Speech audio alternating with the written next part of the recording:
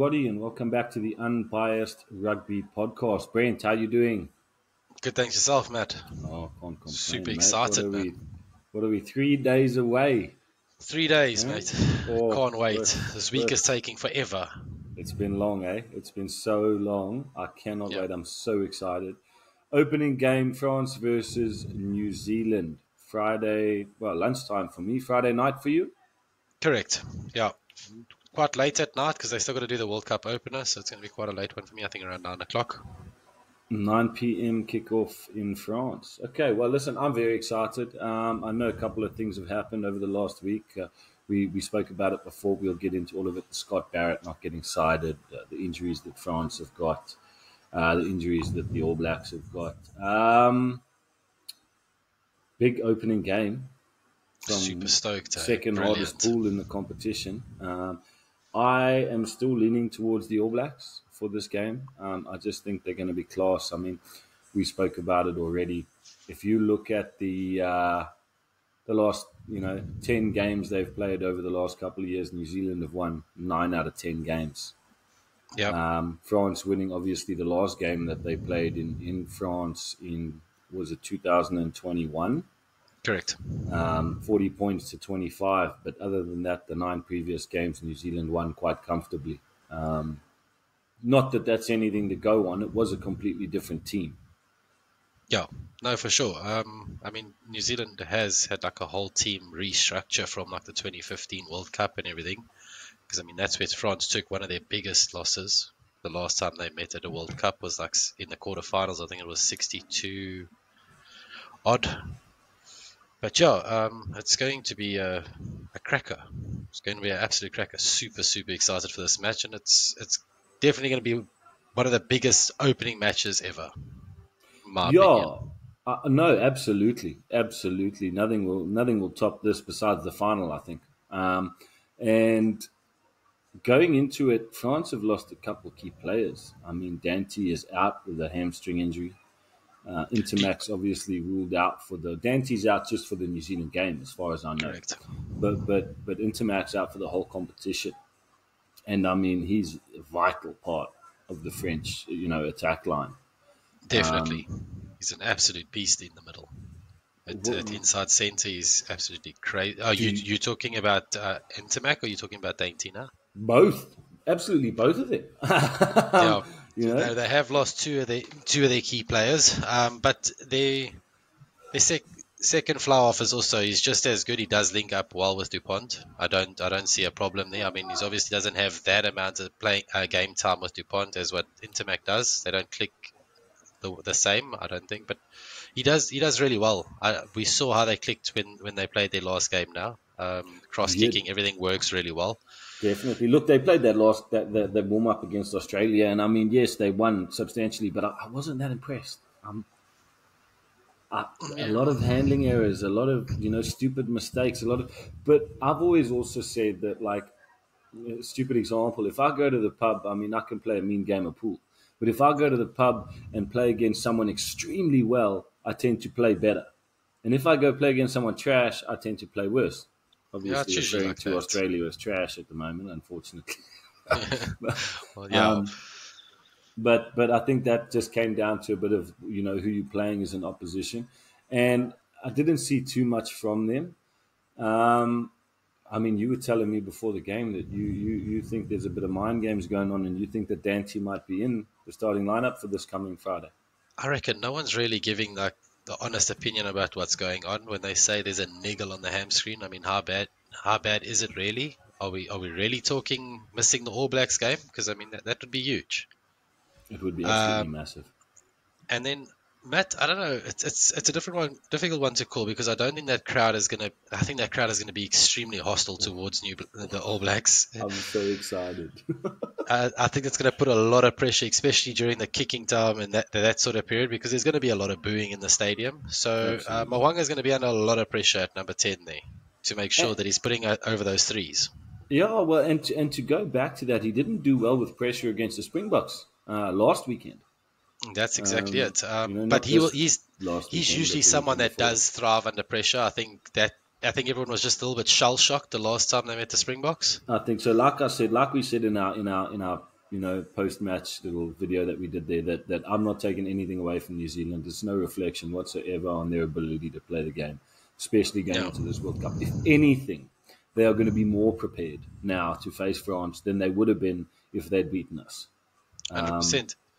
They know where they can be taken advantage of. They know more now, so how to stop that. I think their biggest thing, obviously, will be discipline. And I was thinking about it. South Africa have gotten used to a lot more Northern Hemisphere referees playing in the Oh yeah, URC.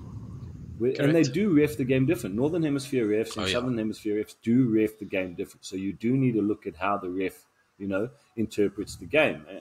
And I'm not saying that there were any bad calls. I think that New Zealand, should have actually been penalised more in that game, like we said. But they have to learn the different refs, and I think it's all about studying. I mean, when you hey play Matt, we also professional took a rugby, long time, man. We took a long time during the yeah. URC.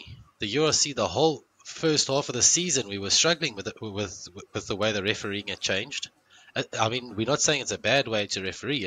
It's just different. It is different the way Absolutely. that. But they do have a Southern Hemisphere ref for this game, though. They got No, well Jaco then Paper that, for this that game. might suit New Zealand even more. That's So what I'm saying. So it'll be a little bit evened out then with the crowd and then the ref. So it's going to be interesting. And then, what's your thoughts on Scott Barrett, Scott Free? Scott Barrett got off scot free, eh?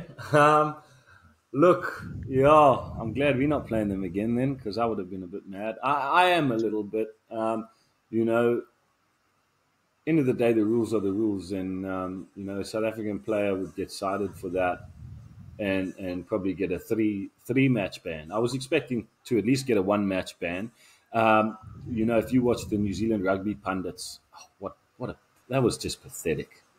Did you watch their show? I watched a Did full it? hour of it, and all they did was rant and rave about the bunker and this and that. What a joke! What an absolute joke! But going into it, I think that he should have got at least a 1 week ban because he knew what he was doing. He was aiming for the head, and he knew what he was doing. He was targeting marks, and nobody can tell you anything different unless they're blind. Um, but it is what it is. We're not playing them, so it doesn't really bother me that much. If anything, I'm glad he's playing so that they've got a stronger side against France. Yeah. I hope Frizzell's back in the starting 15. I haven't I haven't heard heard. anything, but I'm also hoping so. At flank, definitely need a Frizzell out there. Yeah, I hope he's back because he would have been a game changer in our game as well. That was a big I blow also for think them. so, yeah. It was I massive, mean, yeah. they field the strongest team they could, but without Frizzell, it's still. You need that flanker. The man's tackling and his off the ball running is just fantastic, I was almost thinking like he's almost got that Khaleesi effect. I know he's not the captain, but it's almost like the intensity that he brings to the game. He just lifts every other player up with him. Yeah, the confidence that they get from him standing next to you brings it Oh, alone. absolutely. Eh? So yeah, it's going to be interesting. Definitely. I think that I'm very, very excited for this game. Lucas, keep quiet, please. I think I'm very excited for this game, and I still think New Zealand will take it by 10 points. People are going to Yep, think I'm absolutely crazy, but we'll see what happens. Do you like my new microphone? very nice, Matt. Very Somebody nice. said So somebody. going back to the scoring, because you want to keep on skipping me out of certain things, dude. Oh, okay. Sorry, Dude, man. Carry on. You just got to butt in. You just got to shut me up. So what is your final score there? Before we move on to your microphone, what is New your final Zealand, New score? Zealand by 10 points. Yeah, but on what scoreline though? New Zealand by 10. Okay, I'm going to say 24-17 to New Zealand.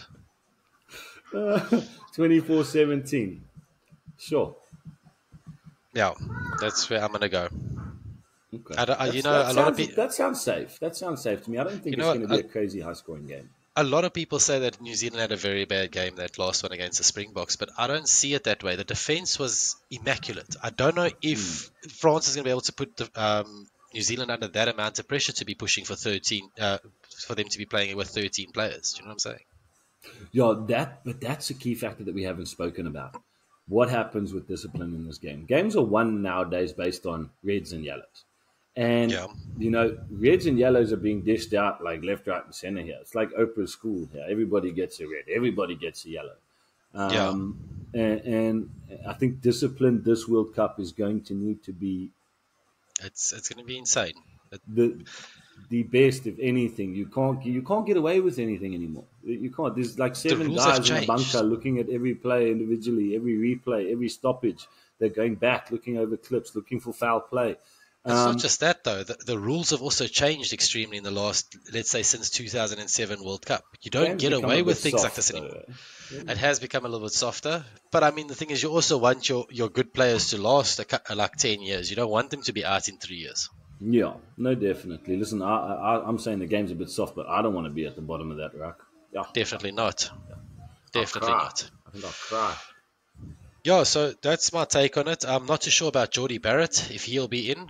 They said that he was suffering from an injury. He might miss the opener. But like I said, no one's really giving you the proper information to tell you exactly what's going on. No one's showing their hand. So it's going to be very interesting when the squad does come out to see exactly who will be playing. Listen, I think that when push comes to shove, the team should be announced probably latest for me tomorrow evening, because that'll be Thursday morning for Yeah, you. So I'm very excited to see the teams. I really hope Frizzell is in there, and I hope Dante's in, because that'll be a game changer as well for France. I hope you're right. definitely. Definitely. But you never know nowadays with the mind games and this and that and the next thing and the niggles and the Villy LaRue coming out and the 7-1 split. So you never know what's going on in these coaches' heads. And like I said, very excited. Can't wait to get to it. What else? Yeah, no. Yeah, that's about it. I think that we've cleared up most of what we can, and I think that we'll just do Oh, now you want to talk about your mark. Let's do it. Dude, I swear I've got ADHD, bro.